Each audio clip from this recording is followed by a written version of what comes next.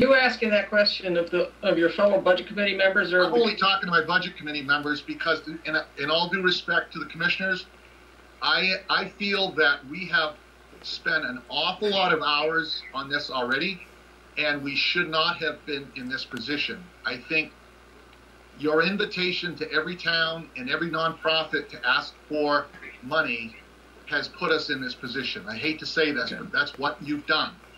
And everything has a great value, and I don't see how this group, the combined groups, gets through this list. I just don't see how it happens.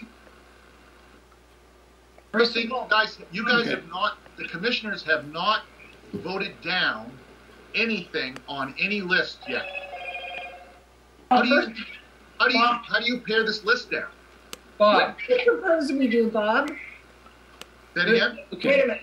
To dial it back, first of all, Bob, you're not being constructive. And second of all, we were required by statute and threatened by attorneys in order to get the budget committee involved in this. I'm sorry if you don't like the process, but it was required by statute.